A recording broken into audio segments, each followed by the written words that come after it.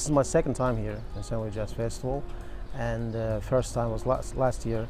I'm very happy to be back because, you know, I'm very excited for the people in Senegal. It's very interesting that all Senegalese people, you know, a lot of jazz musicians here, a lot of jazz musicians, a lot of jazz lovers, jazz fans. So it's very interesting and a very great honor to be here the second time and to play and to perform, to show my music to the audience.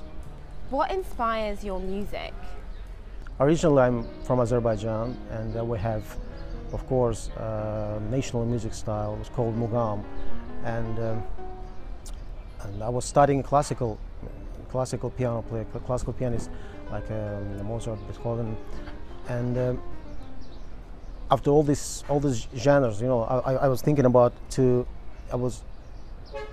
start jazz because, you know, to play jazz because I was in love with jazz. I was in love with improvisation all the time, and it gives you the way to create, to write, to mix all the styles of music. So in jazz, I started to create my own composition, my own vision in the music, where I create the music, the mixing, the mugam, classical, and jazz. These three kind of styles in the music.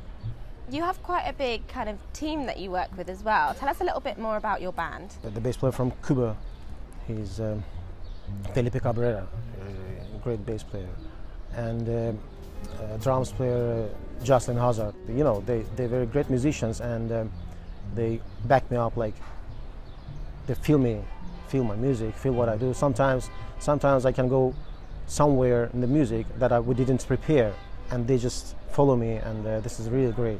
It's really great. What do you think is so special about this style of music? Jazz is love, jazz is freedom. You know, I just want, and this is what it is now. But I just want the people to love more jazz, to more listen, and to improvise. You know, not just music, just improvise the life.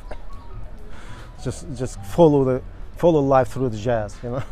And talking about, you know, jazz being love, you had a special relationship with Didier Lockwood, who we know passed away recently. Can you tell us a little bit about how you're honouring him here at St. Louis? Yeah, he was a great musician, great friend, and a great violin player. And my album, The Manation, we recorded it 2 years ago, and he was a featuring guest, and he played 2 of my compositions. He shared a studio with us, and it was a great time. We dedicated this concert to great Didier. And you've talked about your previous album, but I know that you've actually got a new album coming out in October. What can fans expect?